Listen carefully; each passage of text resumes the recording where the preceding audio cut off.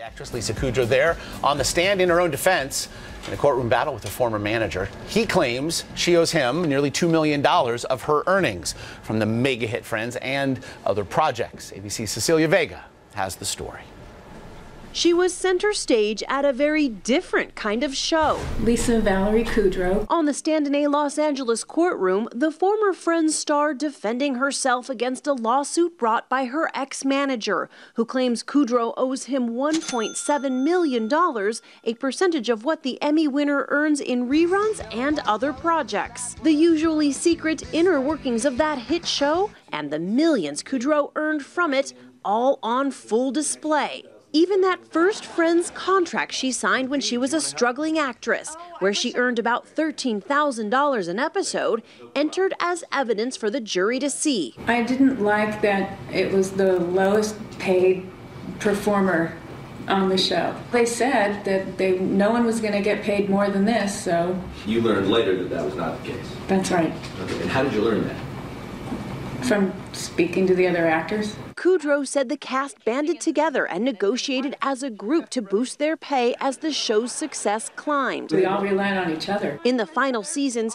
Kudrow earned more than $1 million per episode. The issue before the jury, whether Kudrow owes her former manager Scott Howard money from what she earned after they parted ways. They had an oral agreement that Howard managed Kudrow in exchange for a 10% cut. I believe that at the end of the day, the agreement should be honored.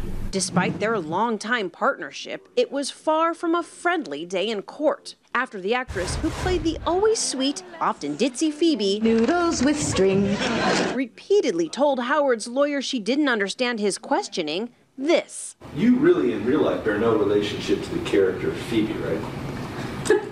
You mean like right now? I don't know. She was pretending to be dumb during cross-examination. You're not acting now, right? The Friends star's camp says it has no comment until this case is closed. For Good Morning America, Cecilia Vega, ABC News, Los Angeles.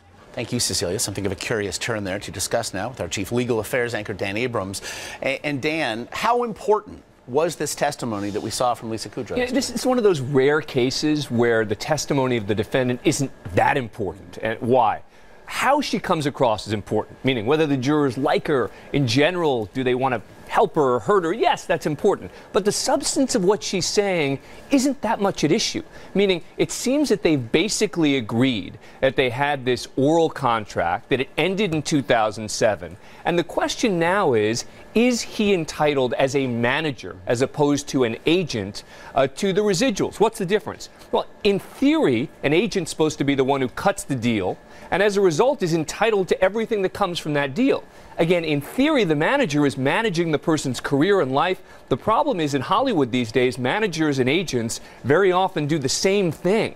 And so that's now the important legal question here is, the manager saying, look, ask other managers. A manager who helps with a deal like this is expecting to get a cut of that throughout the person's career. So then how enforceable in this case is this oral agreement? Well, believe it or not, oral agreements are very enforceable. The question just becomes, what was the agreement, right? So there's not a question about, is an oral agreement enforceable? The question is, what was the agreement specifically? And that's the problem with oral agreements, is you don't exactly know what the agreement was. I think we're going to find out just how enforceable that oral agreement was. Dan, thank you.